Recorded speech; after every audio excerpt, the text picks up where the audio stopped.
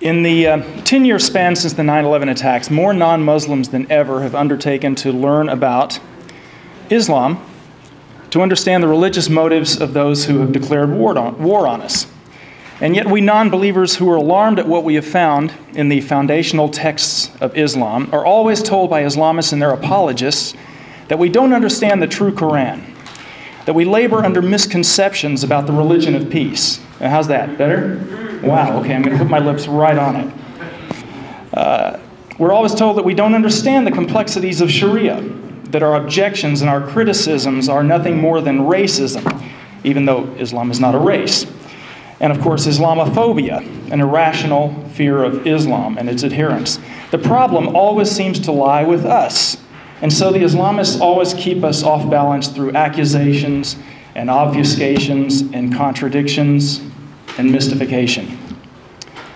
One of the things we're all apparently confused about, except for Jimmy Carter, is the swelling tide of Jew hatred emanating from the triumphant Islamists throughout the Middle East in the wake of the farcically mislabeled Arab Spring.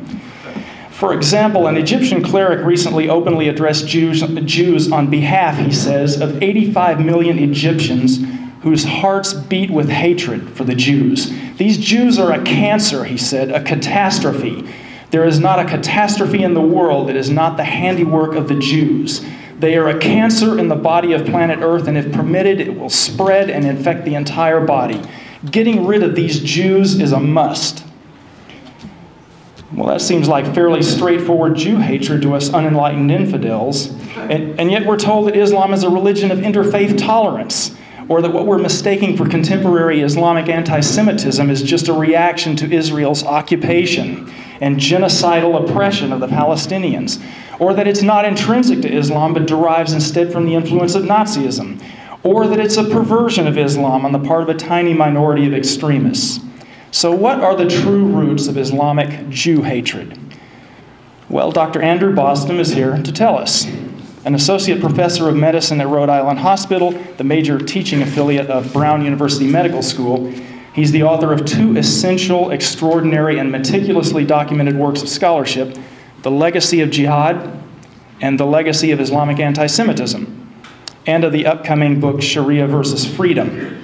He's published articles and commentary on Islam in Front Page and in the Washington Times, National Review Online, Revue Politique, American Thinker, and elsewhere, both in print and online. Ladies and gentlemen, I'm honored to present to you the man that the obfuscators don't want you to listen to, Andrew Bostom. Thank you very much for that gracious introduction, Mark, and a special thanks to Doris for all the work that's gone into organizing this talk and the many events that Doris organizes. I just wrote down for myself 4 points of emphasis that I'd like to address tonight. Just briefly to talk about the inspiration for my first two books and how I segued from the initial compendium to the second. I wanted to provide for you, and that's the purpose of some of these few PowerPoints I put together, to give you some concrete illustrations of the major anti-Semitic motifs from Islam's canonical text, in particular the Quran, by means of video clips, memory segments, Palestinian Media Watch segments, etc. They only last about 10 minutes. Thirdly, I wanted to survey how this sacralized and unfortunately mainstream Islamic hatred has resulted in chronic anti-Jewish persecution, interspersed with paroxysms of mass violence against Jews living under Muslim rule across space and time, and most importantly, what this living doctrine and history means for the modern era's collective Jew, i.e. Israel. And then I wanted to share with you a thought experiment that I performed, which demonstrates how the Jewish intelligentsia in particular remains willfully blind to the doctrinal and historical origins of the Islam in Muslim Jew hatred. So I was influenced to write my first book by the by the cataclysmic acts of jihad terrorism, and that's what happened on 9/11. These were acts of jihad.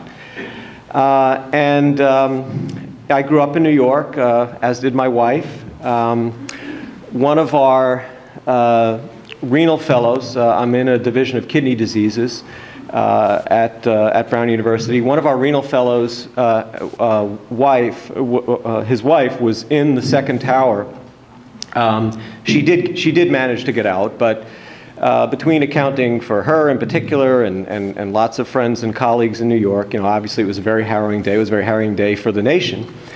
And my wife and I were both quite wired, and on the way home, I happened to pick up a book on Islam by Karen Armstrong, who, as I later learned, is a rather notorious apologist for Islam. And so the television is blaring in the background, and my wife and I, again, are still quite wired. We can't go to sleep. We're watching all the news accounts. And I started reading her some passages from Ms. Armstrong's book, which I found rather revoltingly apologetic and treacly. And that was my reaction. My wife's reaction was more blunt. She just laughed. And I said, honey, I don't really find this very funny. I mean, this is the same sort of prattle that I'm hearing on the television screen, and it just doesn't make any sense to me. And frankly, it angered me. And one thing led to another. I wound up reading all the work of a great independent scholar, Batya Orr, and the work of her husband, historian David Littman. They, in turn, introduced me to a man who's become a very dear friend, who Nani knows well, Ibn Warq. And Ibn Warq wound up living with us for about 3 weeks when he was going through his visa process. He's well on his way to becoming a complete U.S. citizen. And he encouraged me. I had started to write a few essays. He encouraged me to write a book. And I said, well, the only way I'll write a book is if you'll write a foreword. So that was sort of my challenge to him. And he did graciously agree, and he wound up writing a beautiful foreword to my first book, The Legacy of Jihad. And just very briefly, what I discovered in researching The Legacy of Jihad was that this is a timeless institution. It's an eternal way in which Islam relates to the rest of the world. It is obviously warfare on one level, but it is also propaganda, it is also persuasion, it is also waged via culture, and its goal is very simple. Its goal is to subjugate the entire globe to one uniform system of law, Islamic law, the Sharia. In the course of the initial waves of conquests, in medical school and maybe other professional schools, when there's a mass of material to memorize, you come up with mnemonic devices. So my mnemonic for jihad war, particularly the war-like aspect of it, was MPED, massacre, pillage, enslavement, and deportation. So again, despite the apologetics that one heard around the time of 9/11 about hijacking, about religion of peace, et cetera, when you looked at how Islam spread so rapidly within 100 years of Muhammad's passing, it was through warfare. And it was through bloody, violent conquest, and there were many waves which followed this initial period. So you had an Arab wave, you had a Turco-Mongol waves, you had smaller jihads waged in other parts of the world, across Europe, Asia, and Africa, and the primary method was warfare. I was also very interested, and I got into some discussion of this, about what was the system that was imposed upon the vanquished populations, those that weren't eliminated entirely. So, for example, essentially Zoroastrianism was eliminated from Iran. A tiny vestige remained. Buddhism was extirpated from major parts of India. Most of Eastern Christianity was decimated. There is still a remnant, obviously, which exists even to this day, particularly Coptic Christian populations in Egypt, but dramatically reduced in influence and in number. So the system that was imposed upon these vanquished populations that survived was I thought, elegantly termed dimitude. So the dhimmi condition, coming from Quran 9:29, the ninth surah of the Quran is a series of timeless war proclamations.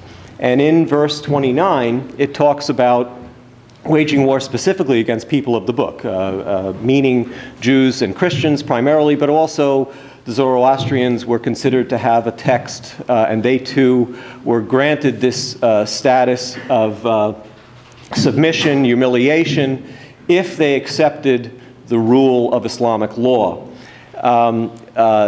Pagans, Buddhists, Hindus, etc., were not supposed to even get this status. They had a simple option, conversion or death.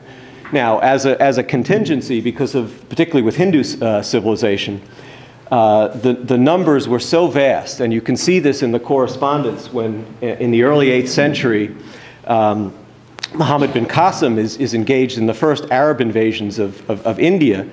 He writes back to the governor of Iraq at the time, who had dispatched him, that, look, I can't kill all these people. This is not a viable option.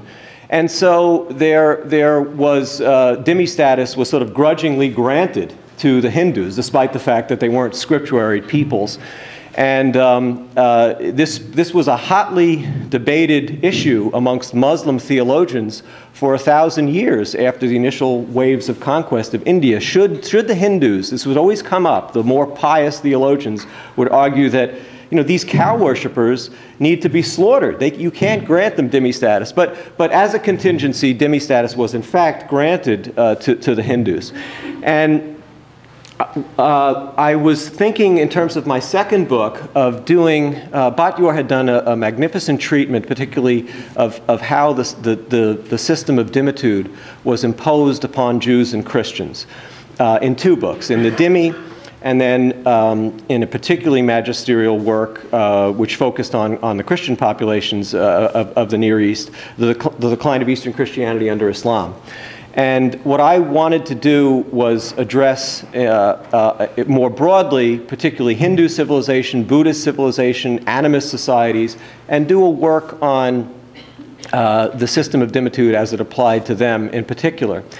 And I was reading about Hindu civilization, and I was well into planning out this book, and I came across the writings of Sirhindi, who died in 1624. And he was a Sufi theologian, and he was very upset by the rather progressive reforms of Akbar. Now, Akbar was a Mughal ruler in the 16th century. He started out as a very pious and rather bloody jihadist, waging additional campaigns against the unvanquished Hindus of the Indian subcontinent. And he had a change of heart and became almost what I would say a Muslim Hindu syncretist. And he engaged in far broad-ranging reforms, where he abolished some of the more stringent laws of the Sharia with regard to the non-Muslims and the Hindus specifically, including this jizya payment, which is part of Quran 9:29. It's a very humiliating poll tax. In fact, again, because perhaps because Hindus were not supposed to have been granted this status in the first place, there were various humiliating rituals associated with the collection of the poll tax, sort of mock beheadings, hitting on the neck, hitting in the face, hitting on the protuberance of the mandible, the jaw. And with the Hindus, there was sorry, I have to share this with you. There was a particularly humiliating ritual, which was you can see it discussed by the Muslim theologians rather proudly and triumphantly, and very poignantly and in a depressed state by Hindu chroniclers, sort of complementing the Muslim narrative from the perspective of those victimized, where the Muslim tax collector could demand that the Hindu open his mouth, and they would spit into the mouth of the Hindu as a form of humiliation.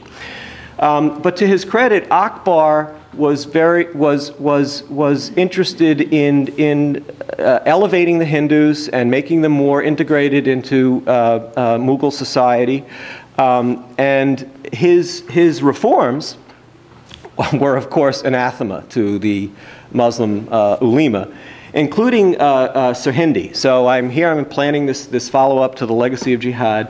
And so, for example, here's, and I could understand Sirhindi's attitude towards the Hindus expressed this way. He says, the real purpose of levying jizya on them, the Hindus, is to humiliate them to such an extent that on account of fear of jizya, this poll tax, they may not be able to dress well and to live in grandeur. They should constantly remain terrified and trembling. It is intended to hold them under contempt and to uphold the honor and might of Islam. And he says cow sacrifice, which of course is horrific to Hindus. Cow sacrifice in India is the noblest of Islamic practices. The kafirs, the infidels, may probably agree to pay jizya, but they shall never concede to cow sacrifice, which was done as a particularly strong form of humiliation. And then, at the end of this anti-Hindu tract, which I understood, he says, whenever a Jew is killed, it is for the benefit of Islam. And this really jumped out at me and really became the inspiration for verging away from a sort of broad tapestry on the dhimmi condition for populations other than Jews and Christians, and getting back to this issue of Islamic anti-Semitism. In doing some further research on Sirhindi, there was no evidence that he had ever been in contact with a Jew. So it struck me that this sort of this false paradigm of Islam not having theological anti-Semitism couldn't be true. This paradigm couldn't be true. How could these sentiments emerge from a learned theologian who had no direct exposure? It couldn't have been a political statement, et cetera, et cetera. And it led me to re-examine the textual sources, and I want to share some of those with you because we're seeing them in evidence today.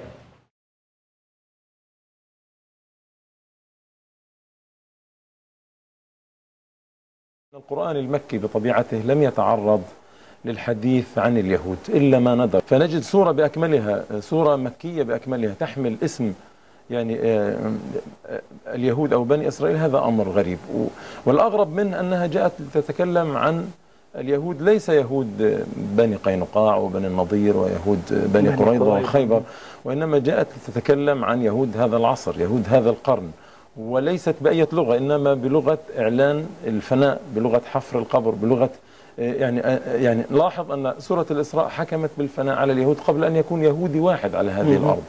سورة الإسراء أعلنت عن انهيار ما يعرف بدولة إسرائيل قبل أن تقوم هذه الدولة.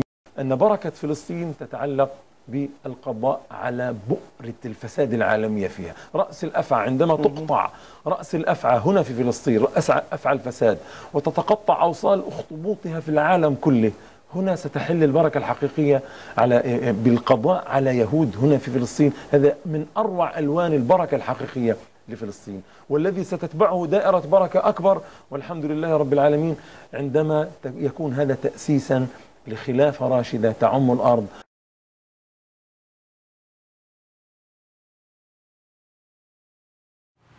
This is the Deputy Speaker of the Hamas Parliament. Now. قال الله سبحانه وتعالى: وإذ تأذن ربك ليبعثن عليهم إلى يوم القيامة من يسومهم سوء العذاب إن ربك لسريع الحساب إن ربك لسريع العقاب وإنه لغفور رحيم. الله أكبر. قال المفسرون في هذه الآية الكريمة: إن الله ليسلطن أمة محمد على بني يهود إلى يوم القيامة حتى يندحروا وحتى يمسخهم الله سبحانه وتعالى كما مسخهم حينما عصوا الله سبحانه وتعالى. ولذلك الله سبحانه وتعالى سلط أمة محمد والشعب الفلسطيني المجاهد على هؤلاء من إخوان القردة والخنازير حتى نكنسهم بإذن الله سبحانه وتعالى من أرضنا ومن مقدساتنا.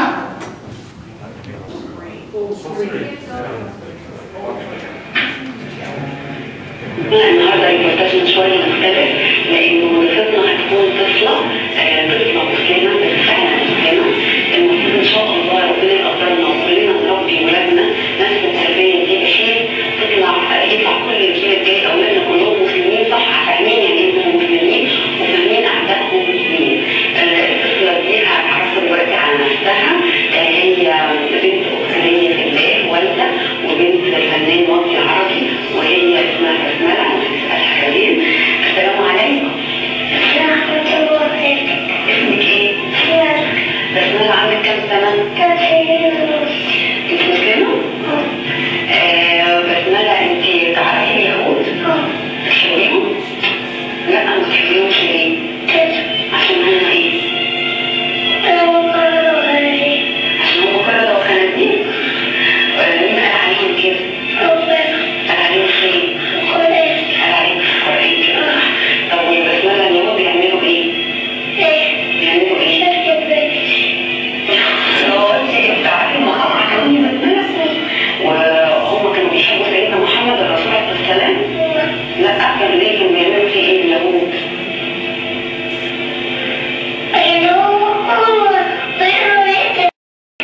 طبعا سيدنا محمد كان قوي يقدر يتم.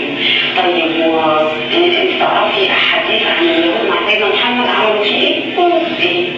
ايه؟ في قصة انت عارفاها؟ ايه؟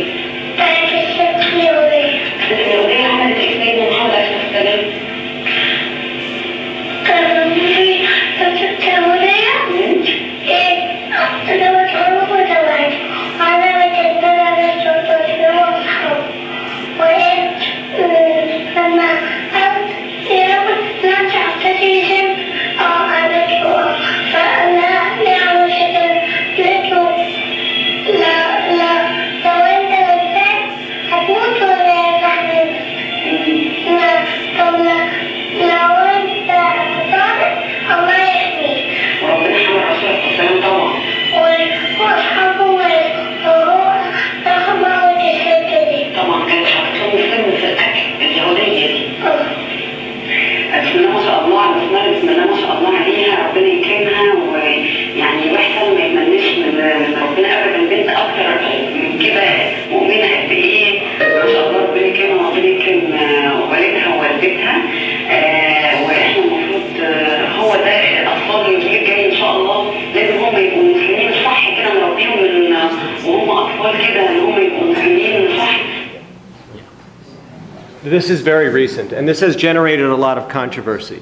Now the PA Mufti, of course, this is not, that was, I've shown you a couple of things that were from Hamas. This is from the PA Mufti, the current PA Mufti, and now he's denying the context for this. And of course, there is only one context, but, and fortunately, Netanyahu, finally an Israeli prime minister, is reacting to this kind of sacralized hatred. But here we go.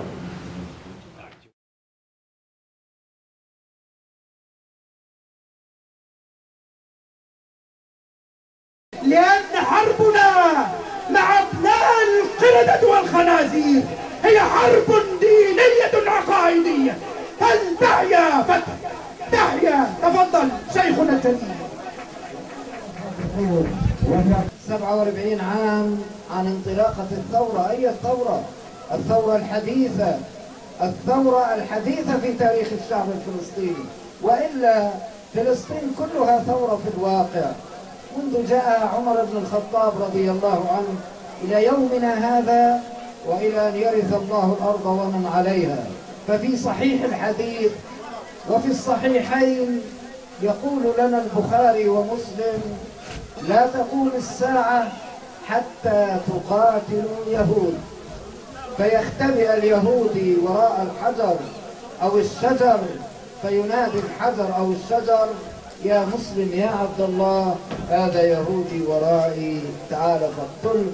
إلا شجر الغرقد. لذلك ليس عجيبا أن تروا الغرقد يحيط بالمستوطنات ويحيط بالمستعمرات.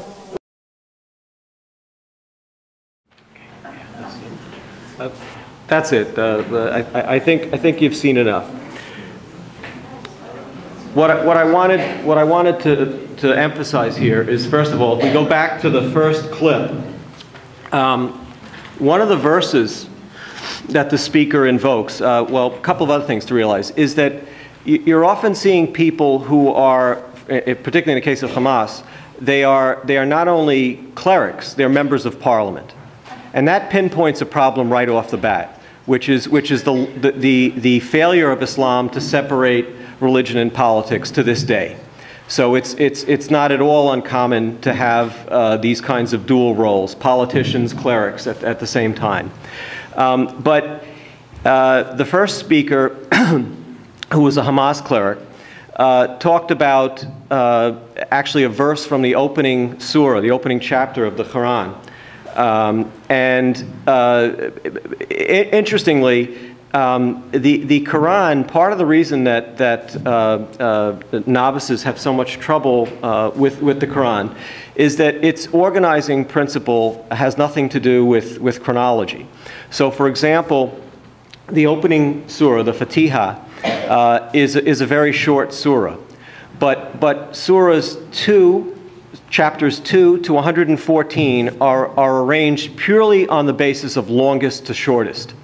And so you get this rambling, discursive narrative, which is very, very difficult to follow. And of course, to understand it, you need to refer to the Quranic commentaries, to the Hadith, to the Sirah. The Hadith are the words, deeds, and even physical gestures of Muhammad. A crude analogy might be the Gospels. As recorded by his pious earliest Muslim companions, the Sirah are the earliest sacralized Muslim biographies of Muhammad. So without the Quranic commentaries, without the Hadith, without the Sirah, it's very, very difficult often to interpret many parts of the Quran. But the 7th verse of this opening surah, which is repeated by pious Muslims up to about 17 times a day during their 5 different prayer sessions, is an eternal curse upon the Jews and Christians. So the Jews are those who've incurred Allah's anger or wrath, and the Christians are those who've gone astray. And this is something that has been emphasized across a span of 13 centuries in the major Quranic commentaries. So in the, I have this wonderful version of the Quran that was published under Saudi sponsorship. But it's what's unique about it is that it really includes a lot of references, in some cases to commentaries, but also to the Hadith.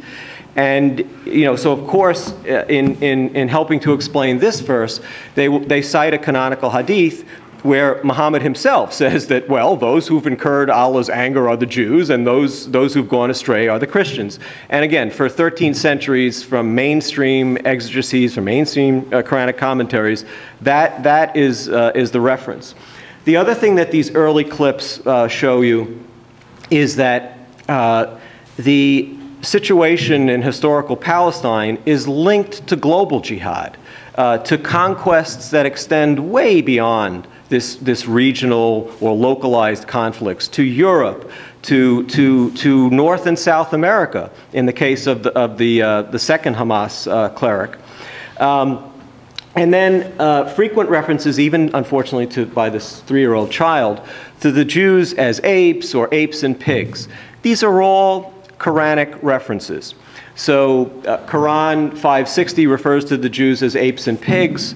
Quran 265 and 7166 to the Jews as apes.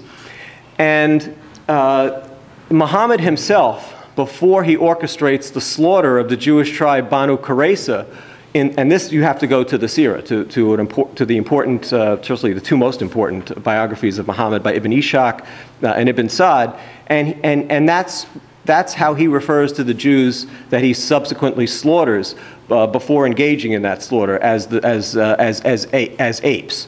And so these motifs, particularly the Jews as apes or apes and pigs, have been used historically to incite slaughter of the Jews across space and time. So pogroms in Spain, supposedly tolerant Muslim Spain, North Africa, Iraq, Iran. These motifs have been invoked to incite or to celebrate the slaughter of Jewish populations during pogroms. And then, of course, this thing that's made the news recently is an invocation. Now we're moving to Islamic eschatology or end of times theology. And the Jews play a very central role, unfortunately, in the end of times, in ushering in the end of times. In both Shiite and Sunni theology, the Jews must be slaughtered to usher in the end of times. And obviously, this dates from the canonical texts themselves, but you'll also see it referred to in explanations of Quranic verses. It was alluded to. It's not something from the modern period. In the modern era, however, the ex-Mufti of Jerusalem frequently included this in his propagandistic tracts, whether he was trying to organize Bosnian Muslims or in the Middle East itself.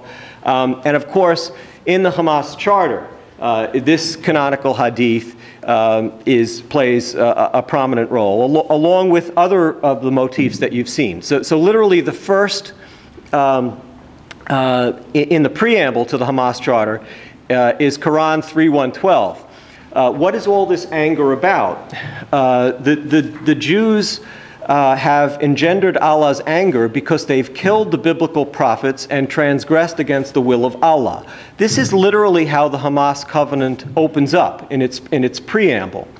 And the Hamas covenant is actually very useful in terms of seeing how these classical motifs are put together into a founding political statement that calls for ultimately for the annihilation of the Jews by jihad. So the whole covenant is really it sort of goes back and forth between this sort of virulent anti-Semitism and jihad as the solution or ultimate solution.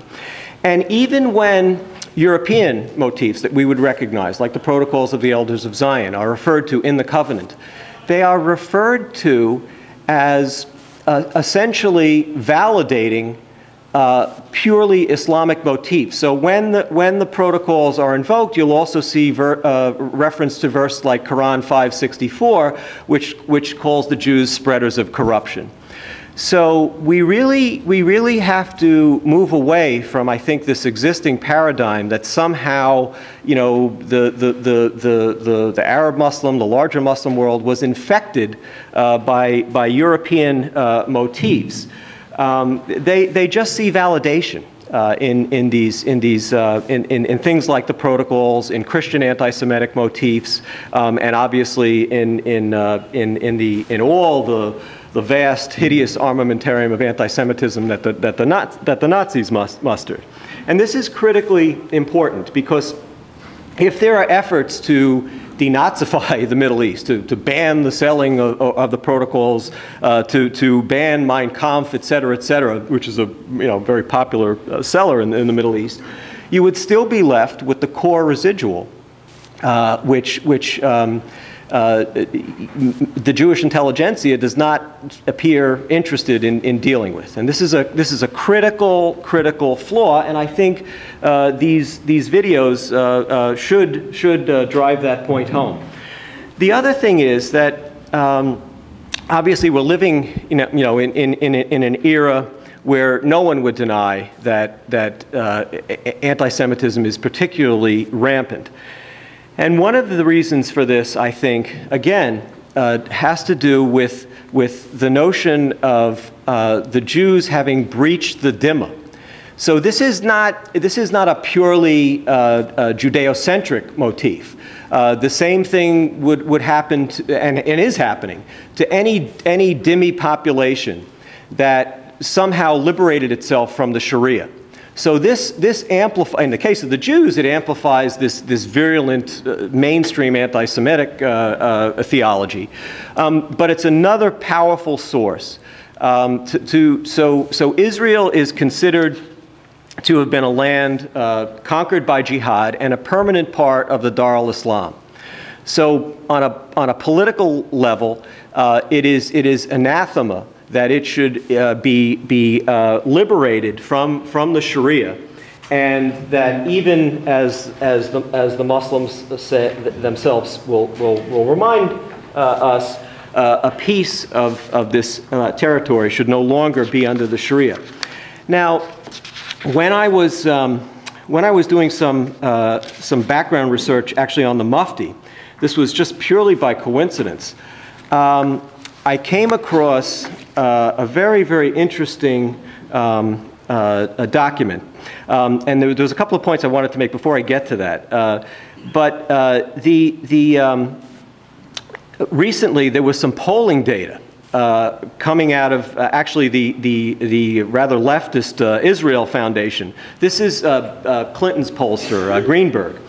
And he found that a face-to-face survey in Arabic of 1,010 Palestinian adults in the West Bank and the Gaza Strip revealed that almost 75% of them agreed with the dictates of this annihilationist hadith that the PA Mufti just recited a week and a half ago. So these motifs are very, very much alive. And that in essence, that motif is really the follow-up to this idea in the Quran that the Jews are prophet killers. So it really follows this perfect archetypal logic, which would now extend into the Hadith, where the Jews themselves are, as the little girl said, are accused of poisoning Muhammad. And in fact, when we look further at the traditions, Muhammad is believed to have died from what amounts to this Jewish conspiracy. Ultimately, even though he survived the initial poisoning attempt, the Jews are ultimately, quote, credited or discredited as a result of having caused his poisoning. So again, the logic is completed now. The Jews are responsible for killing Muhammad as well. And another interesting thing that you will see, I didn't include it, there's just so many of these depressing motifs, is that the basic split in Islam between Sunni and Shiite, this is not found in the Hadith even. It's in some early Sunni historiographies by the great polymath and historian Tabari, who died in 923. You will see reference to this sectarian split as being a Jewish conspiracy. Dating back to a period of Islam's so-called political innocence, that it was Abdullah ibn Saba, who was who was a Yemenite Jew who converted to Islam and in fact foments the Shiite revolution against the Sunnis, etc., etc. So it's a Jew that's responsible for this primal breach of Islam's political innocence. So these are all conspiratorial themes that have absolutely nothing to do with anything that came out of the West and Europe. I mean, these are indigenous, intrinsic themes. And now you can see how when independent themes that have come out of the West would validate these themes. But it is putting the cart before the horse to claim that somehow this innocent, tolerant civilization was infected by conspiratorial Jew hatred from the West. But I digressed. But getting back to what I wanted to say about this fascinating, what turned out to be a fatwa that I found in the Mufti's file. It was declassified, the CIA file was declassified less than 10 years ago. And I finally made a trip. I urge everyone to go at some point. It's a fascinating place, to the U.S. National Archives. And so, you have to go through this whole rigmarole of bureaucratic procedures to get your hands on materials, and they watch you like a hawk, and you can photocopy certain things. And I'm going through the Mufti's file, and some of it's illegible, and some of it's just boring. And then I stumbled across this fatwa that was written January 5th, 1956, by the Grand Mufti of Egypt, at the time, Sheikh Hassan Mamoun, and it was signed by all the leading clerics of the different Sunni Islamic schools of jurisprudence. There are four major schools: the Hanbali, the Hanafi, the Shafi'ite, the Maliki. So all of the heads of these different areas of jurisprudence signed on to this fatwa, and it was published in Arabic in Al-Aram, and some thoughtful person in the U.S. Embassy, fluent in Arabic, appreciated its significance and translated it into English, and God only knows why it wound up in the Mufti's file, but at least it was the period that the Mufti himself resided in Egypt. So someone shoved it into his file, and there it was. And this is early in 1956. It's 9 months or so before the 56 war breaks out, the Sinai War. So it has nothing to do with the heat of the moment of that conflagration. And it is really a very revealing mainstream example of these conjoined motivations of jihad and conspiratorial Jew hatred. So let me read you some extracts from it. Muslims cannot conclude peace with those Jews who have usurped the territory of Palestine and attacked its people and their property in any manner which allows the Jews to continue as a state in that sacred Muslim territory. As Jews have taken a part, and here it's admitted, a part of Palestine, and there established their non-Islamic government, and have also evacuated from that part most of its Muslim inhabitants, jihad, to restore the country to its people, is the duty of all Muslims, not just those who can undertake it. And since all Islamic countries constitute the abode of every Muslim, the jihad is imperative for both the Muslims inhabiting the territory attacked and Muslims everywhere else, because even though some sections have not been attacked directly, the attack nevertheless took place on a part of the Muslim territory, which is a legitimate residence for any Muslim. Everyone knows, now here's the conspiratorial Jew hatred, everyone knows that from the early days of Islam to the present day, the Jews have been plotting against Islam and Muslims and the Islamic homeland. They do not propose to be content with the attack they made on Palestine and Al-Aqsa Mosque, but they plan for the possession of all Islamic territories from the Nile to the Euphrates. So you can't get more authoritative than this. Al-Azhar University is the Vatican of Sunni Islam.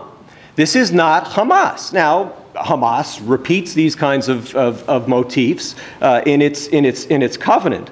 But to isolate and say that Hamas is somehow quote unquote radical Islam and it's a separate, distinct entity that we can compartmentalize as being opposed to the mainstream is absolutely ridiculous. More importantly, I think, for our era, is to see that I'll try and put two things together here, because I'm staring at one on the floor. In the legacy of Islamic anti-Semitism, I took considerable effort to translate significant extracts from what turned out to be the magnum opus of the late Sheikh Muhammad Tantawi. Now, Tantawi worked his way up through the clerical hierarchy, and his PhD thesis is a 700-page work called Jews in the Quran and the Traditions. And this was put together in the late 1960s, and it wound up to be his ticket to stardom in the Muslim world. He eventually became the Grand Imam of Al-Azhar University, where he served for 14 years until his death in March of 2010. And so I felt that it was a critically important work to understand. Now, mind you, this would be when you see the material. I'll give you the crux of his ideas, but it's virulently anti-Semitic. But basically, this would be equivalent to then Cardinal Ratzinger making his life work an enormous compendium of all the anti-Semitic motifs from Christianity, celebrating them, extolling them for all times, and then the Vatican in our era saying, this is a man worthy of being the Pope. That's what this amounts to. And so here's the gist of what he says in his magnum opus. The Quran describes the Jews with their own particular degenerate characteristics, i.e. killing the prophets of Allah, again, Quran 261, 3:112, corrupting his words by putting them in the wrong places, consuming the people's wealth frivolously, refusal to distance themselves from the evil they do. These are all Quranic references. And other ugly characteristics caused by their deep-rooted lasciviousness. Only a minority of the Jews keep their word. All Jews are not the same. The good ones become Muslims. This is Quran 3:113. The bad ones do not. You know, this is, and he went on, he wound up having a quote-unquote dialogue where he says that the idea of this dialogue is to put a stick into the eye of your opponent. With the then chief rabbi of Israel, Israel Meir Lau, and he around that time, he said, referring back to this PhD thesis that I just read you an extract from, that, he still believed every word in that thesis. He went on to, again, describe the Jews as the enemies of Allah, descendants of apes and pigs in April 2002, and he legitimized homicide bombing of Jews right after the Netanya massacre. So he didn't disavow it even after the Netanya massacre. And this is the Sunni equivalent of the Muslim Pope. So you can't get more mainstream than this. And it's not surprising then that these kinds of attitudes would lead in different historical periods to massive pogroms. And I want to describe that to you, but I think equally poignant is what happens in terms of between these paroxysms of mass violence, the sort of chronic grinding oppression that this kind of sacralized hatred leads to. And if you'll bear with me, please, I included some material in the Legacy of Islamic Anti-Semitism from historical Palestine itself, because I think this is critically important. First of all, it's a very poorly recognized history. You have to go to a whole series of varied sources to put it together into one place, as I attempted to do. But this is the plight of the vanquished Jews in their indigenous homeland under Islam. And this is their chronic situation. And I think it really bears reflection. So I'll just read to you a few passages, some of my own summaries, and then some eyewitness accounts. Perhaps the clearest outward manifestation of the inferiority and humiliation of the dhimmis were the prohibitions, again, so this is now not just applying to Jews, it's Jews and Christians, the prohibitions regarding their dress codes and demands that distinguishing signs be placed on the entrances of dhimmi houses. During the Abbasid Caliphates, again, another one of these sort of wandering golden ages, during the Abbasid Caliphates of Harun al-Rashid, from 786 to 809, and al-Mutawakkil, 847 to 861, Jews and Christians were required to wear yellow. This is a millennium before the Nazis. This is before anything the Vatican imposed, as patches attached to their garments or hats. Later, to differentiate further between Christians and Jews, the Christians were required to wear blue. In 850, consistent with Quranic verses associating them with Satan and hell, and there are numerous verses, al-Mutawakkil decreed that Jews and Christians attach wooden images of devils to the doors of their homes to distinguish them from the homes of Muslims. And of course, as Batyor points out, these kinds of actions led to, quote, a wave of religious persecution, forced conversions, and the elimination of churches and synagogues. Moving forward about 2 centuries, Solomon ben Jerohim, the wise, who was a major Karaite exegete who lived in mid-10th century Jerusalem, observed the following. What can you say about a people, the Muslims, who curse you when you greet them, and when you do not greet them, humiliate you and offend you? When you talk to them, they want you to differ with them so that you be considered a sinner. I have learned that the Jews of Samarkand, now he's talking about outside of Palestine, in the region where they say God is one, people who hear it testify that by saying so, they have become Muslims. Therefore, if they want to remain Jews, they can only resort to saying there are 1,000 gods, or 10, or less, or more. Then the Muslims say, you are indeed infidels, and will let them hold their religion. The calamities inflicted upon the Jews under Islam are countless. Moving ahead to Isaac ben Samuel of Acre, who lived from 1270 to 1350. And he was one of the outstanding Kabbalists of his time. And interestingly, he concluded, despite the persecutions under Christendom, that it was preferable for him to live under Christendom in this period. And so he actually fled after being imprisoned when Acre was taken from the Crusaders by the Mamluks. And here's what he says.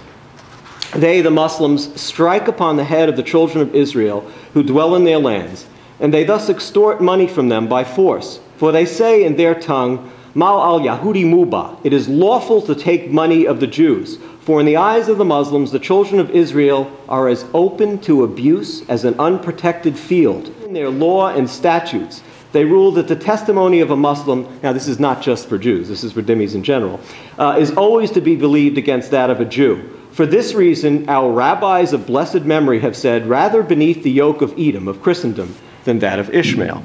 So now we're into the end of the 13th century. Then I wanted to read to you, moving ahead to 1700. This is from a fascinating chronicle by Gedalia of Shibiatsi, a Polish Jew who traveled to Jerusalem and wrote something called Pray for the Peace of Jerusalem. And he wrote this to try and garner money for the Jews who were suffering at this time. And please bear with me, it's an extended but very poignant extract.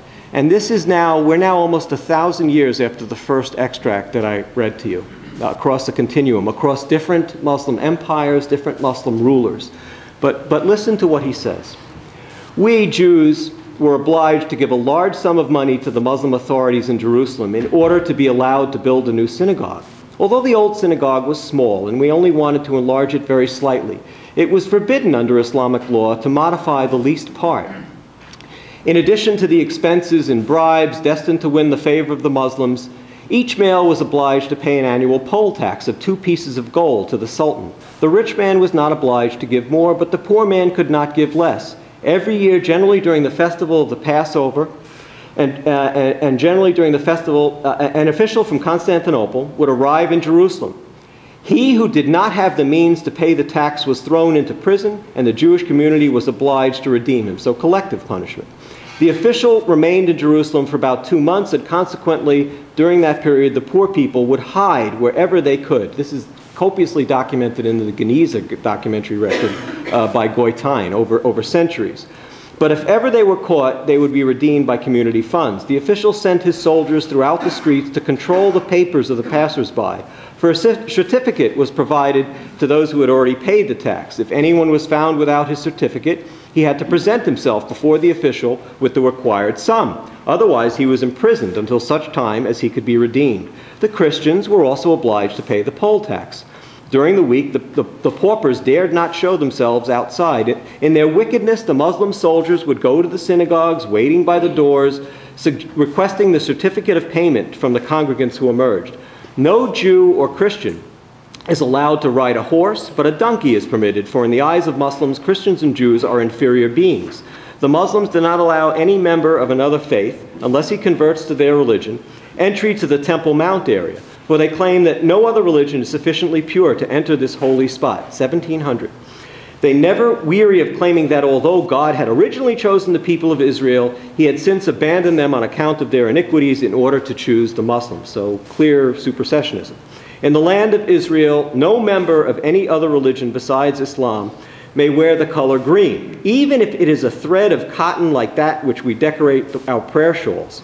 If a Muslim perceives it, that could bring trouble. Similarly, it is not permitted to wear a green or white turban. On the Sabbath, however, we wear white turbans on the crown of which we place a piece of cloth of another color as a distinguishing mark. The Christians are not allowed to wear a turban, but they wear a hat instead, as is customary in Poland. Moreover, the Muslim law requires that each religious denomination wear its specific garment so that each people may be distinguished from another.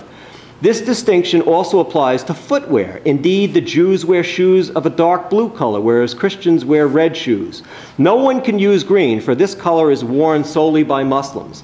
The latter are very hostile towards Jews and inflict upon them vexations in the streets of the city. The common folk persecute the Jews, for we are forbidden to defend ourselves against the Turks or the Arabs. This is the period of Ottoman rule. If an Arab strikes a Jew, he, the Jew, must appease him, but dare not rebuke him, for fear that he may be struck even harder, which they, the Arabs, do without the slightest scruple. This is the way the Oriental Jews, remember, this is a Polish Jew writing this, react, for they are accustomed to this treatment. Whereas the European Jews, who are not yet accustomed to suffer being assaulted by the Arabs, insult them in return. Even the Christians are subjected to these vexations. If a Jew offends a Muslim, the latter strikes him a brutal blow with his shoe in order to demean him, without anyone's being able to prevent him from doing it. The Christians fall victim to the same treatment, and they suffer as much as the Jews, except that the former are very rich by reason of the subsidies that they receive from abroad. And they use this money to bribe the Arabs. As for the Jews, they do not possess much money with which to oil the palms of the Muslims, and consequently, they are subject to much greater suffering. Now, to be fair, the Ottoman Empire, under tremendous pressure and defeat by the European powers, was forced to engage in what the Ottomans considered to be quote-unquote capitulations. But essentially, these were what turned out to be half-hearted and regardless unsuccessful attempts to reform some of these brutally discriminating aspects of the Sharia, the so-called Tanzimat reforms. The first round was iterated around 1839, and there were later rounds, none of which were successful. I'm going to read you another extract. This is from 1847, again in Palestine, by the Jewish travelogue writer J.J. Binyamin II. Deep misery, again, this is after the Tanzimat reforms were at least attempted. Deep misery and continual oppression are the right words to describe the condition of the children of Israel in the land of their fathers. They are entirely destitute of every legal protection and every means of safety. Instead of security afforded by law, which is unknown in these countries, they are completely under the orders of the sheikhs and pashas, men whose character and feelings inspire but little confidence from the beginning. It is only the European consuls who frequently take care of the oppressed and afford them some protection. With unheard of rapacity, tax upon tax is leveled on them, and with the exception of Jerusalem, the taxes demanded are arbitrary. Whole communities have been impoverished by the exorbitant claims of the sheikhs, who, under the most trifling pretenses and without being subject to any control, oppress the Jews with fresh burdens. In the strict sense of the word, the Jews are not even masters of their own property. They do not even venture to complain when they are robbed and plundered. Their lives are taken into as little consideration as their property, their lives. They are exposed to the caprice of anyone, even the smallest pretext, even a harmless discussion, a word dropped in conversation, is enough to cause bloody reprisals. Violence of every kind is of daily occurrence. When, for instance, in the contests of Muhammad Ali, so this was internecine struggle within the Muslim Empire, with the Sublime Porte, with the Ottomans, the city of Hebron was besieged by Egyptian troops and taken by storm. The Jews were murdered and plundered, and the survivors scarcely even allowed to retain a few rags to cover themselves. No pen can describe the despair of these unfortunates, and I have some eyewitness accounts of this in the compendium. The women were treated with brutal cruelty, and even to this day, many are found who since that time are miserable cripples. With truth can the lamentations of Jeremiah be employed here. Since that great misfortune, up to the present day, the Jews of Hebron languish in the deepest misery, and the present sheikh is unwearied in the endeavors, not to allow their condition to be ameliorated, but on the contrary, he makes it worse. The chief evidence of their miserable condition is the universal poverty which we remarked in Palestine, and which is here truly astonishing. For nowhere else in our long journeys in Europe, Asia, and Africa — he traveled extensively — did we observe it among the Jews. It even causes leprosy among the Jews of Palestine, as in former times. Robbed of their means of subsistence from the cultivation of the soil and the pursuit of trade, they exist upon the charity of their brethren in the faith in foreign parts. In a word, the state of the Jews in Palestine, physically and mentally, is an unbearable one. Now, given this kind of chronic persecution, it's not surprising then, I would think, to see what happens in terms of full-fledged pogroms. And so what I'm going to just quickly summarize for you is a series across space and time of mass murders, pogroms, violence committed against Jews in Islamdom. Without getting into all the details about them, maybe we can talk about this a little bit in the discussion. They were the result of specific incitement, anti-Semitic motifs. 6,000 Jews massacred in Fez in 1033. Hundreds of Jews slaughtered in Muslim Cordoba between 1010 and 1015. 4,000 Jews killed in Muslim riots in Grenada in 1066, wiping out the entire community. By the way, in this particular pogrom, more Jews were killed in this one pogrom than were killed in the ravages 30 years later when the Crusaders set out for Palestine and ravaged the Jewish communities of the Rhineland. This was a much more extensive massacre. The Berber Almohad depredations of Jews and Christians in Spain and North Africa between 1130 and 1232, which killed tens of thousands while forcibly converting thousands more and subjecting the forced Jewish converts to Islam to a Muslim inquisition. This is what Maimonides wrote about. The 1291 pogroms in Baghdad and its environs, which killed at least hundreds of Jews. The 1465 pogrom against the Jews of Fez. The late 15th century pogrom against the Jews of the southern Moroccan oasis of Tuat.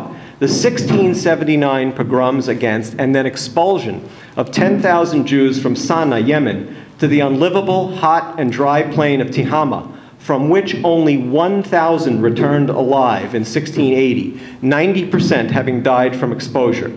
Recurring Muslim anti-Jewish violence, including pogroms and forced conversions, throughout the 17th, 18th, and 19th centuries, which rendered areas of Iran, for example, Tabriz, Judenrein. And that was the first time I had seen this word in a context outside of Europe. The 1834 pogrom in Safat, this was during the Muhammad Ali era, where raging Muslim mobs killed and grievously wounded hundreds of Jews. The 1888 massacres of Jews in Isfahan and Shiraz, Iran. The 1910 pogrom in Shiraz. The pillage and destruction of the Casablanca, Morocco ghetto in 1907. The pillage of the ghetto of Fez, Morocco in 1912. The government sanctioned, this is the Turkish government, sanctioned anti-Jewish pogroms by Muslims in Turkish Eastern Thrace during June-July 1934, this is under Ataturk, which ethnically cleansed at least 3,000 Jews, and the series of pogroms, expropriations, and finally mass expulsions of some 900,000 Jews from Arab Muslim nations, beginning in 1941 in Baghdad, the murderous Farhud, during which 600 Jews were murdered and at least 12,000 pillaged, eventually involving cities and towns in Egypt, Morocco, Libya, Syria, Aden, Bahrain, and culminating in 1967 in Tunisia, that accompanied the planning and creation of a Jewish state, Israel, on a portion of the Jews' ancestral homeland. So I'd like to conclude with the thought experiment that I alluded to at the beginning. After I had finished the major sections of my anti-Semitism compendium, including a very long survey, which was really a book length in itself. It was a 180,000 word survey, which was introducing the documents and essays by experts who described the conditions of individual Jewish communities, and then more documents, etc., which made up the rest of the book.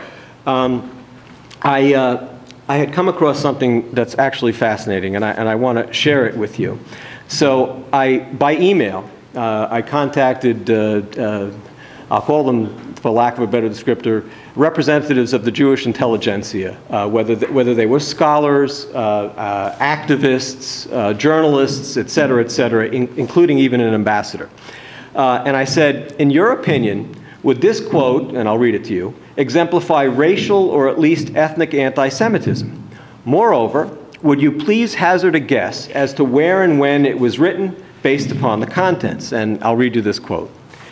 Our people, the Muslims, observing thus the occupation of the Jews and the Christians, concluded that the religion of the Jews must compare unfavorably, as do their professions, and that their unbelief must be the foulest of all, since they are the filthiest of all nations. Why the Christians, ugly as they are physically less repulsive than the Jews, may be explained by the fact that the Jews, by not intermarrying, have intensified the offensiveness of their features. Exotic elements have not mingled with them. Neither have males of alien races had intercourse with their women, nor have their men cohabited with females of a foreign stock. The Jewish race, therefore, has been denied high mental qualities, sound physique, and superior lactation. The same results obtain when horses, camels, donkeys, and pigeons are inbred. So not surprisingly, and I'll read you some of the responses I got from my correspondents, they reflected the conventional academic and journalistic wisdom, or lack thereof, which continues to assert that Muslim-Jew hatred is a recent phenomenon. It's a product of trends that began in the late 19th or early 20th centuries. It's a byproduct of the advent of Zionism and certainly the creation of the State of Israel, et cetera, et cetera, et cetera.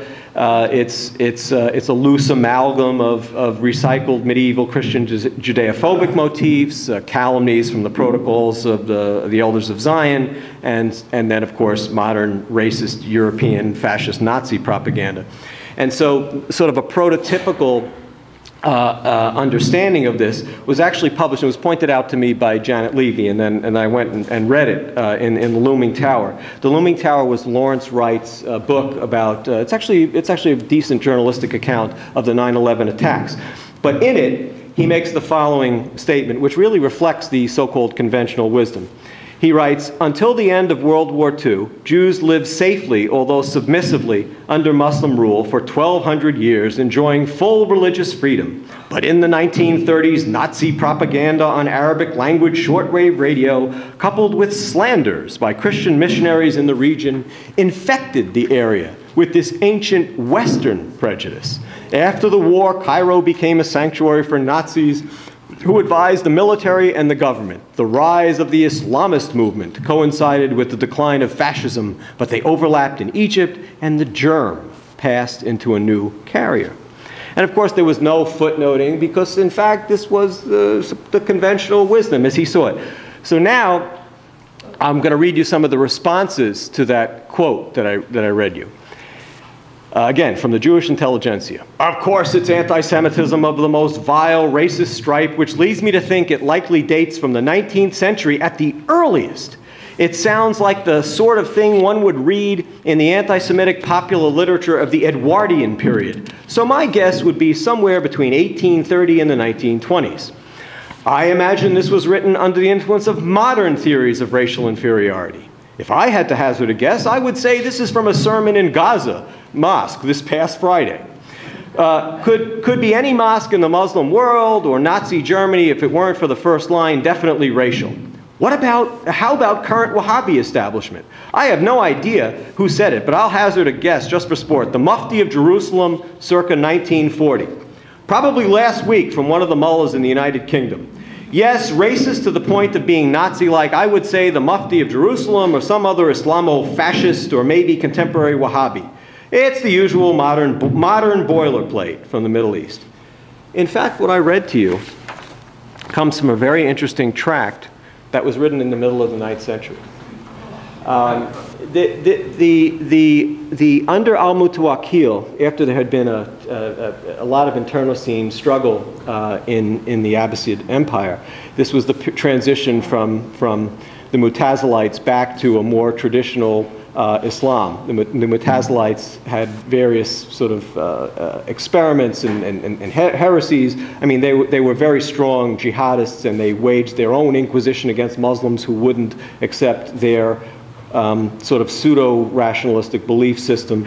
It's a whole separate argument, and it's been beautifully elaborated by the great Ignaz Goltz here. Suffice to say, they had nothing to do with sort of presaging Western Enlightenment, as some have claimed. But regardless, Mutawakkil represented a return to Islamic orthodoxy. What he noticed as an astute politician was that despite the fact that the external threat to the Islamic empire came from the Christian empires, was that the population of Muslims hated the Jews much more. And so he commissioned the greatest writer of his era in Arabic, and a true polymath of that era, Al-Jahiz, to write an anti-Christian tract. But Al-Jahiz, being an intellectual and wanting to understand what was going on, confirmed, in fact, his ruler's observation that, yes, the Muslim masses indeed did hate the Jews more than the Christians, and he couldn't understand it from what you heard him write. And this is sort of, it's interesting because, he was interested in science, etc., but this was the sort of science that he engaged in. And but when it came to explaining his brethren, his Muslim co-religionists' hatred, he said there were two factors. One was a Quranic verse, which I haven't mentioned yet, Quran 582, which sort of paradoxically claims that the Jews harbor the most intense hatred for the Muslims. And of course, Muhammad's, as he put it, rancorous interactions with the Jews of Medina, where Muhammad winds up waging basically a proto-jihad against the Jews, all the usual things, massacre, killing, expulsion, enslavement, et cetera, because of various acts of perfidy or claimed acts of perfidy committed by the Jews, who basically didn't see him as their Messiah. After all, he wasn't Jewish. So Jahiz felt that was the reason for the Muslims' visceral hatred. It was in fact theological, and he's writing this in the 9th century. Now he wants to try and change it because they're not a political threat; they're crushed.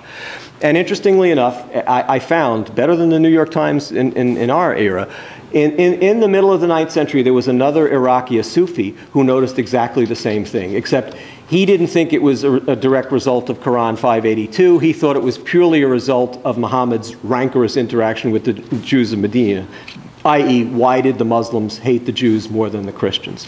And so I think this little anecdote, in its own way, highlights the predicament.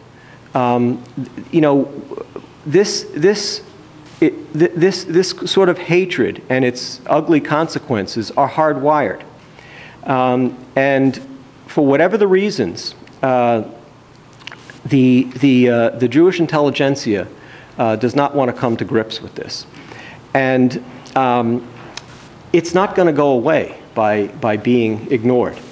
And certainly that doesn't mean we should ignore all the other virulent anti-Semitism that exists. I did this almost as a lark, but it turned out to be very informative. It confirmed, frankly, my worst fears and suspicions. That, to be blunt about it, the Jewish intelligentsia doesn't have a clue, nor does it seem to want to. And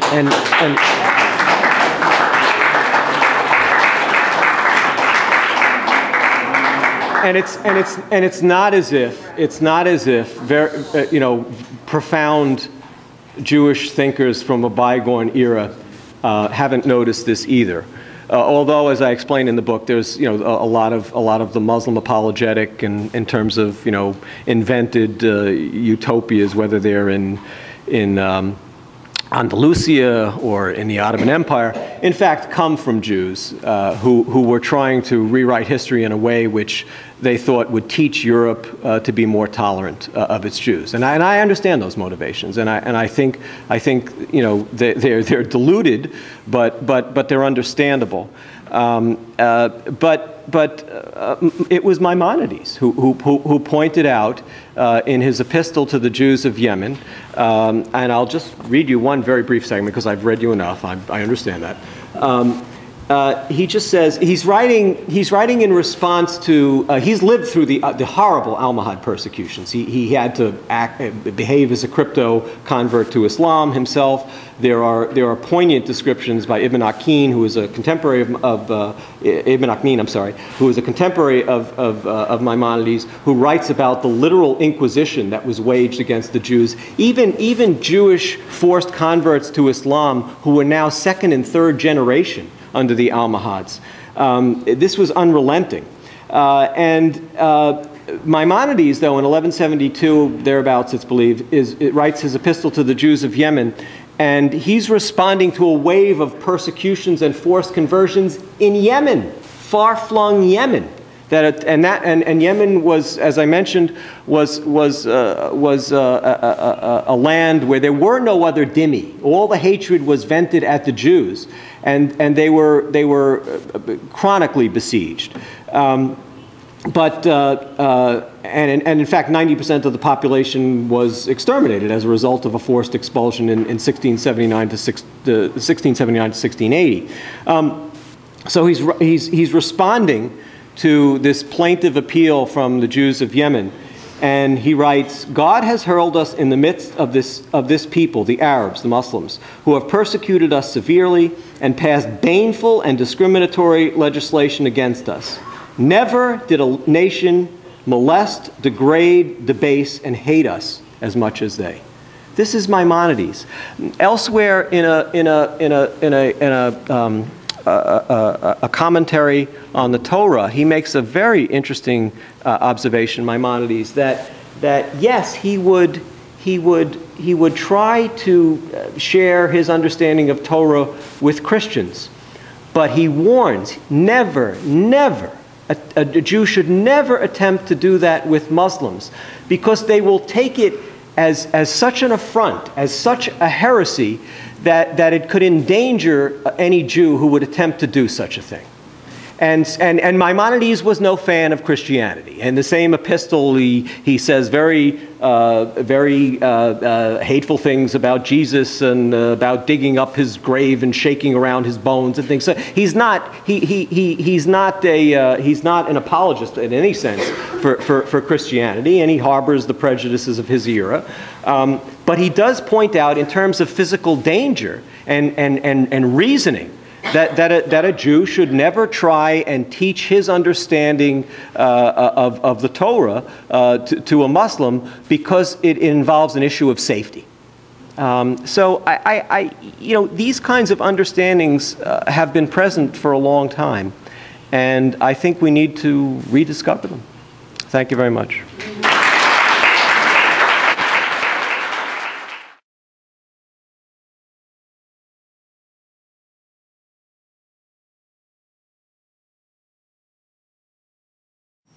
Go right ahead.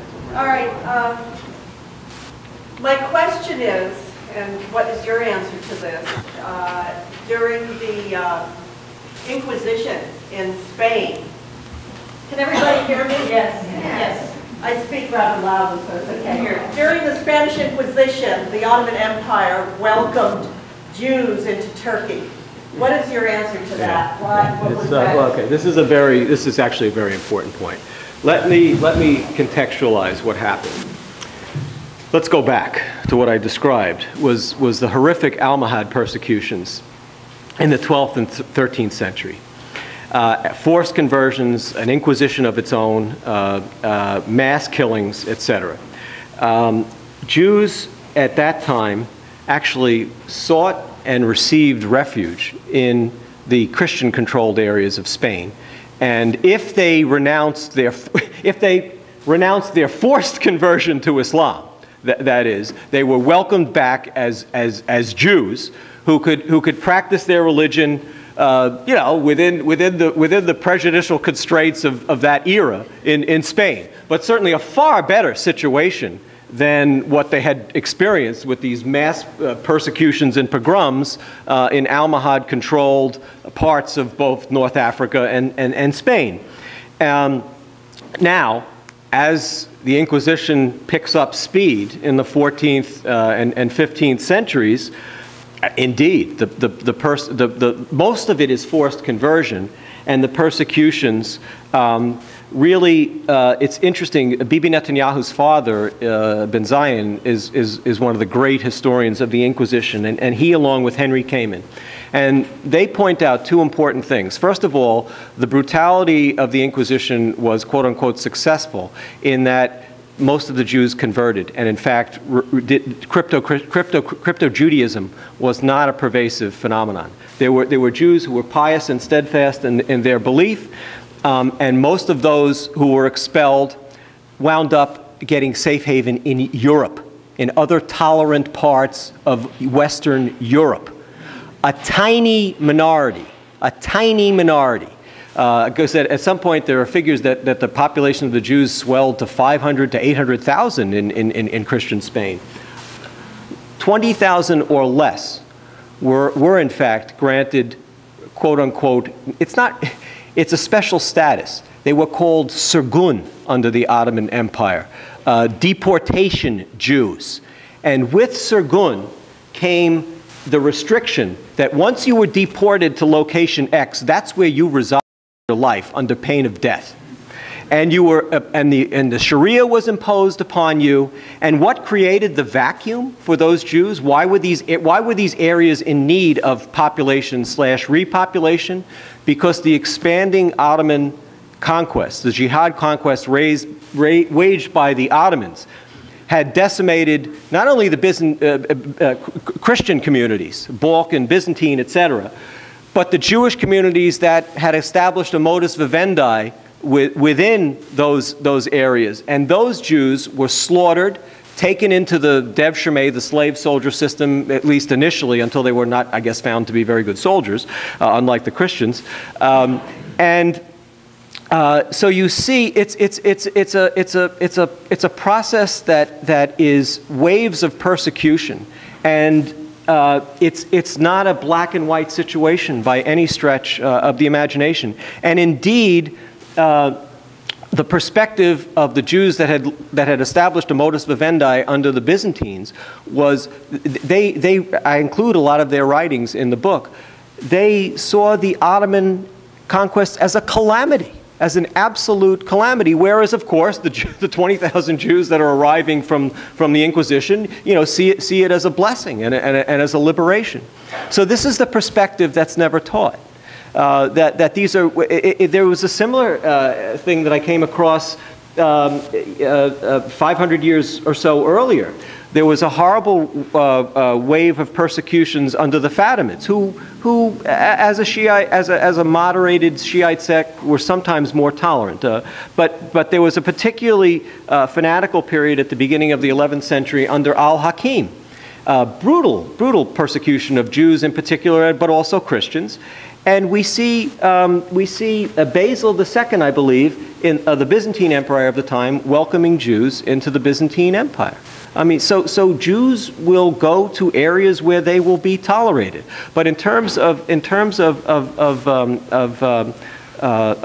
Spanish Inquisition, most of the Jews who received safe haven were granted safe haven in other parts of Europe, not in the Ottoman Empire. And I have seen ridiculous figures where it's claimed that 500,000 or 1 million Jews were given safe haven. It's absurd. It's absolutely absurd. Kamen, who I mentioned is the other great historian of the Inquisition, did some very good demographic analyses, and his conclusion was at maximum 20,000 Jews, which is significant. But the other thing that happened to these Sirgun Jews, these deportation Jews, was that as new areas, as the Ottoman Empire expanded, they could be deported once again and forced to populate additional areas against their will. And the status of Jews chronically in the Ottoman Empire, I described the situation in Palestine. That was the Ottoman Empire in 1700. That was what Gedalia of Shimatzi was writing about. That was Ottoman rule. Now it was also local rule by the Arabs that were under the Ottomans. There are the European travelers in the 18th and even into the 19th century describe the Turkish word that was used to describe Jews, chifit. It means filthy Jew. Remember the old Robert Klein thing where he's doing a stereotype of the bigoted Southerner, And he can't separate Jew from Jew bastard. You know, I mean, so it's not a Jew, it's a Jew bastard. You know, so chifit, that's the word, and it means filthy Jew. And again, another one of these myths in terms of Ottoman tolerance was again, and it was Graetz actually, Henrik Graetz, who was also responsible for writing about, in a very hagiographic way, about the experience in Muslim Spain. Again, the motivations are very understandable. He was trying to teach contemporary Germans in the 19th century that you see, you can learn from Islam. Jews were part of this civilization. They could be tolerated. They can be integrated into German society as well. And so these myths were invented for that purpose. On that story, yes, all the way in the back. Thank you very much. The untold story right now is the pogrom in the Arab and Muslim world against Christians. And it seems to be a taboo subject here. And I was wondering, has any of this... A taboo subject here? My talk was on Islamic anti-Semitism. I mean, it's not like you hear it on CNN. Oh, right. No, but that's different than here. Yeah, Christian taboo here. That you know, it's barely covered. Absolutely, you're absolutely right. You're absolutely right. And then we have, you know, the Presbyterians and the Episcopalians who are very busy condemning Israel. Have they ever been confronted with the suffering of their fellow Christians? All the time. And can you elucidate? Can you enlighten on that? You know, where do I begin? You know, there's a third worldism that pervades the Christian left now. There's the Vatican, which unfortunately, by the way, I hate to tell you all this because there's a new book out by a very courageous Italian journalist where a lot of the progress made in terms of Vatican II is being undone now, unfortunately. But the Vatican feels that by not emphasizing this persecution, it's perverse to me, but they feel that they are protecting the trapped Christian populations from the rancor of the Muslims. So there's that motivation. You know, and of course, you know, getting back to the mainstream left churches, etc. In the end, of course, it's all our fault. Somehow it's the fault of the West for whatever they did during the colonial period, etc., etc. There was harmony.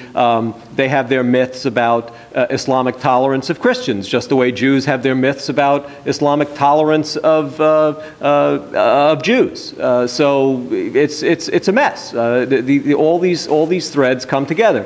You didn't mention perhaps the worst tragedy of all, and the most perverse, which is that our misguided adventure in Iraq, at least the long-term aspect of it, not necessarily getting rid of Saddam, has been accompanied, just like under the British adventure beforehand, with what may turn out to be the final death knell for the Assyrian Christian population on our watch, just as on the Brits' watch, there were massive pogroms in the 1930s against the Assyrian Christian populations. How does one explain that? You know, other than political expediency, denial, etc., it's a horrific mess. It's a horrific mess. But I mean, again, at the heart of it, to argue simply and clearly, I think there's a denial of how this doctrine, whether it applies to Jews or other non-Muslims, has real consequences. It has real consequences, historical consequences. It's not a theory, it's a practice. Yes? I have a question about your view regarding who or what is behind this myth promoting. And I have a strong view about this. and I'm sure you're familiar with Henri Perrin. Yeah, yeah. His views after 1945. There's a new book. Have you seen the new reevaluation of Perrin's theory? Yeah. Yeah, revisited. But my question is, why was this suppressed around 1945? I don't know. I mean, there's been this sort of cultural self-loathing in the West, you know, since the World War I era. Part of it is that there's been political expediency in terms of dealing. You know, how does one deal as a colonial power with these enormous Muslim societies and all their prejudices, and how can you be protecting, you know, the minorities when you're trying to get out? You know, has been a long theme. You know, but Perren's theory is certainly very straightforward and interesting. But you do raise an interesting, there was actually a very good story in the Daily News in 2003, which talked about materials that came to light. I think the guy's name was Larry Kohler Estes, and he wrote a piece in the Daily News about the textbooks that were being used in New York City area Islamic schools. And just to cut to the chase, and they basically were reiterating many of the anti-Semitic motifs which I reviewed for you in these textbooks. And oh, I don't know, I guess you'll consider me perverse, but I had to, you know, you have to take some morbid or morose humor in all this. When the author of some of these material was confronted by the Daily News reporter, he wasn't in a denial mode at all. He said, well, Islam, like any belief system, believes in its program is better than others. I don't feel embarrassed to say that. The books are directed to kids in a Muslim educational environment. They must learn and appreciate there are differences between what they have and what other religions teach. It's telling kids that we have our own tradition. And, you know, but just to help you understand, and it's repetitive in terms of what I presented, but from the report, in Long Island City, Queens, for example, 5th and 6th graders at the Ideal Islamic School on 12th Street learned that Allah revealed, and this is Quran 261, 3, 112, that, quote, the Jews killed their own prophets and disobeyed Allah. Yet a third book in use at the Ideal School describes the hostile relations between Jews and the Muslim prophet Muhammad in Medina in the 7th century. The reasons for Jewish hostility lies in their general characteristics, the book says. Numerous Quranic citations follow with negative references to Jews. For example, you will ever find them deceitful, except for a few of them. This is Quran 371, 446. On Jewish hostility to Islam. The reasons for Jewish hostility toward the Muslims of 7th century Medina lies in their general characteristics described in the Quran. Example, you will find the most implacable of men in their enmity to the faithful, to the Muslims, are the Jews and pagans. That's Quran 582. This is the verse going all the way back to Jahiz in the middle of the 9th century that he claimed had engendered the hatred, the greater hatred of Muslims towards Jews, even though they were powerless relative to Christians, going back to the middle of the 9th century. This is what's still being taught in New York City area schools. Yes? In your research, have you come across any period during either Muhammad's conquest in which his armies included any multitude of Jews who obviously were forced to convert or willing to convert, and even the Jews rose to the high rank, he and his army? No, nothing that I'm aware of any significance. There were very few Jewish converts. That was part of his frustration. There were very, very few Jewish converts. You know, his converts essentially came from the pagan Arabs. From the pagan Arabs. That was more of the conquest. But no, the major converts to Islam were the pagan Arabs. Yes, all the way in the back. Can you please tell us the beginnings of Muslim Brotherhood and why do you think President Obama embraces them? A couple of things, and I think, again, this is part of some of the general misconceptions. Not to exculpate the Muslim Brotherhood, but, you know, the Muslim Brotherhood is a very, very legitimate mainstream interpretation. Their interpretation is very legitimate mainstream interpretation of Islam. They are not Al-Banna himself, the ideologues like Qaradawi. These are it's inappropriate to call them radical. They are mainstream. They express a very authentic modern version of traditional Islam. Their origins, yeah, they actually really come more out of a continuum. You know, there were caliphate movements that began in India, much bigger than the Muslim Brotherhood, at the end of the Russo-Turkish War. There were so-called modernists like Al-Afghani at the end of the 19th century and his pupil Muhammad Abdu, and then of course Rashid Rida, who were really in direct line before Al-Banna. In fact, Abdu and Rida put out a publication called Al-Manar, The Lighthouse, and actually Hezbollah has picked up on this. It went defunct with Rida's death in 1935. And who do you think revitalized it? Al-Banna himself. So the Muslim Brotherhood is really a continuum of mainstream revivalist movements that began in the 19th century, and people could argue there have periodically been these kinds of revivalist movements throughout the history, the turbulent history of Islam. What's also important to realize is that serious Western historians have decades ago noticed that the entire modern Muslim discourse is dominated by the thinking and discourse of the Muslim Brotherhood. This has been known for decades now.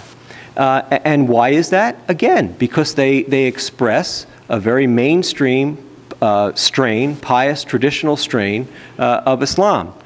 Now, when they are engaged in all forms of we see them emerging as a result of the Arab Spring.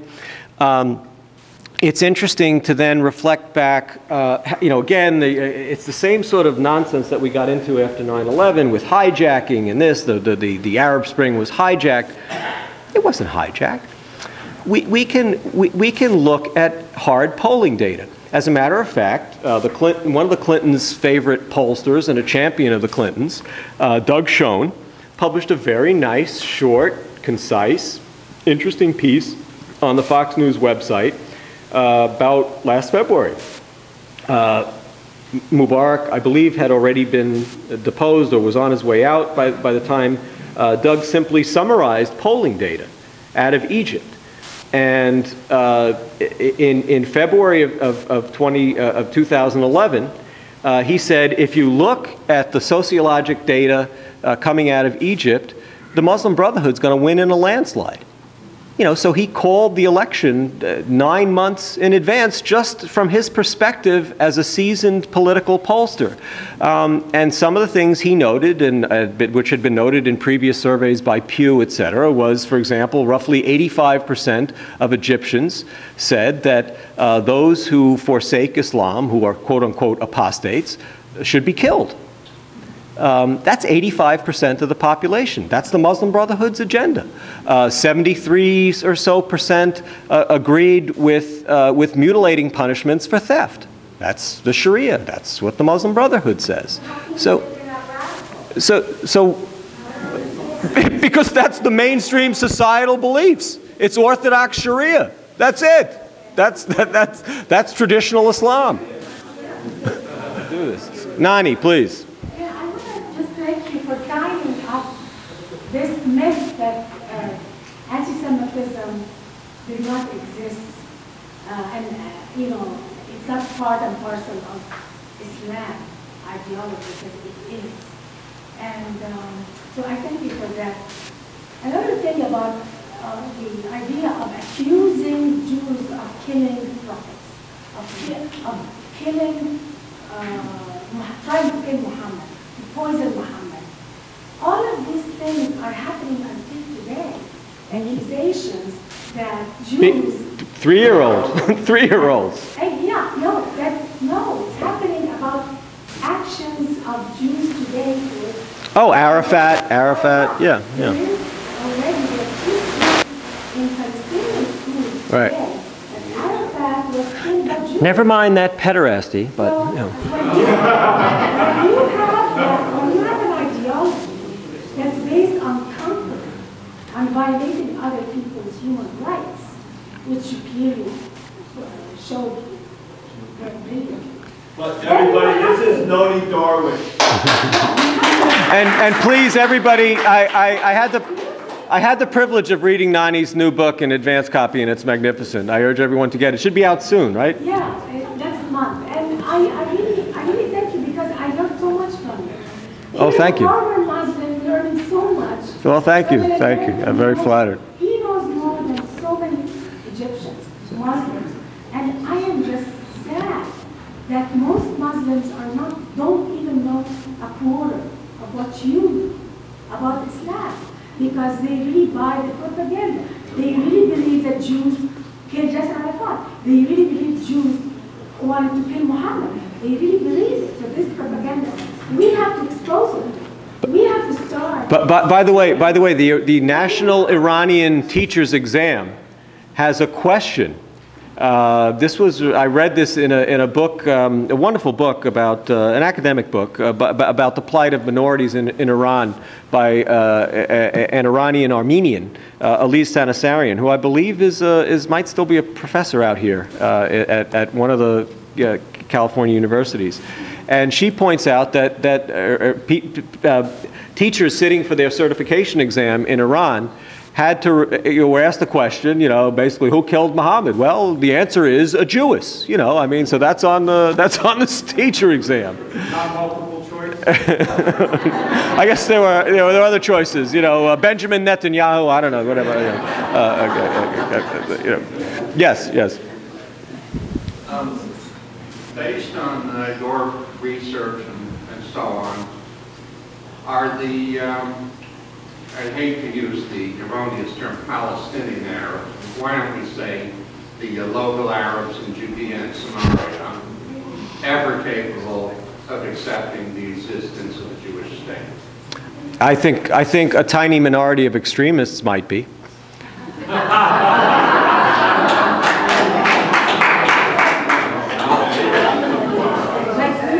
Yeah, one last question. He passed the baton. Okay. So the historical context, I think, is really fascinating. The historical context, I think, is really fascinating.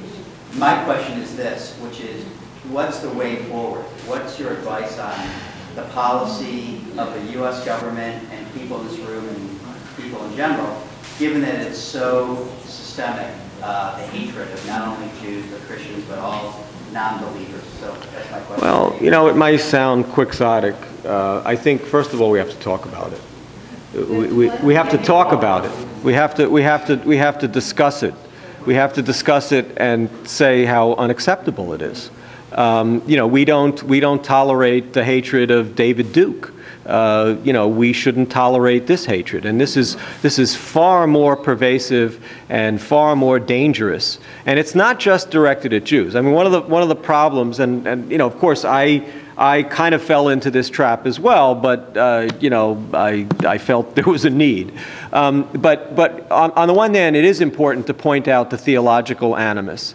But as going again all the way back to Al-Jahiz, the political can at certain times override the theological in one sense. So we cannot separate the plight of the Jews from the plight of other non-Muslims, and this is critically important. And it is important to understand, even as the Muslim Brotherhood put it so aphoristically, first the Saturday people, then the Sunday people. It is important not to make this so Judeo-centric on the one hand, but unfortunately, there is this core theological animus against Jews, and their annihilation is in fact supposed to usher in the end of times. So there's a critical motivation that we can't ignore. We have to balance that, and I think that in terms of sort of geopolitical policy. Oh, we must stop these nation-building efforts in rebuilding and remaking Muslim man in our image. I mean, this is just an absurdity. They don't want it. We must debase ourselves in the process of doing it. I mean, the rules of engagement that we have for our troops, the fact that we are bringing in Muslims to teach our Marines in Afghanistan that they shouldn't be peeing or defecating towards Mecca. This is way out of hand. And I think, one of the things, obviously, that fuels the jihad are the massive sums of money that we pay out in terms of oil purchases, and so energy independence becomes a real critical political instrument to at least at some level defund some of the jihadism coming our way.